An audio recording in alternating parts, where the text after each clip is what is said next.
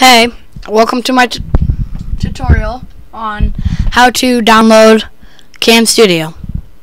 First of all, you want to open up your web browsers and type in www.google.com and search. And now you're at Google. And then you want to go down to the text box and type in Camstudio and search it.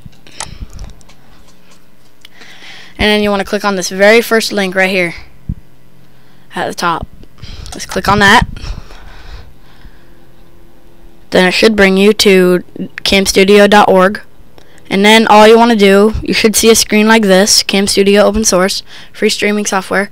You don't want to click on that. You want to scroll down to where it says useful links right here. And it's red.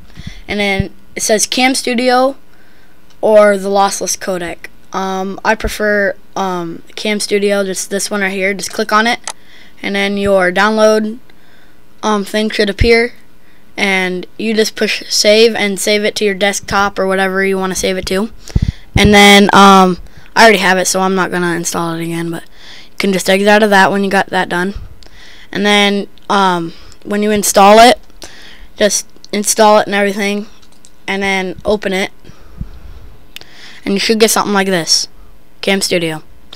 And here's all of your main options right here, or you can go to file and they're all right there. Record, stop, pause, and exit. Exit just means to exit out of like that, yeah. And region, like you can select your own region, like make it how big you want, or you can do a fixed region. So like you make your own region at the first recording, and then the next one it'll be the same size. Or you can do full screen, which is just your full screen. And video options, if you go to video options, compressor, I usually leave mine at Microsoft Video 1 because I don't want to download all the other stuff. And I have my quality at 100. Set keyframes at every 200 frames. Capture frames every 5 milliseconds. Playback rate 200 frames per second. And I usually don't have this check marked, so if yours is check marked, just uncheck mark it, because then all this goes away and you don't really want that. So uncheck mark that and press OK. And then you have your cursor options.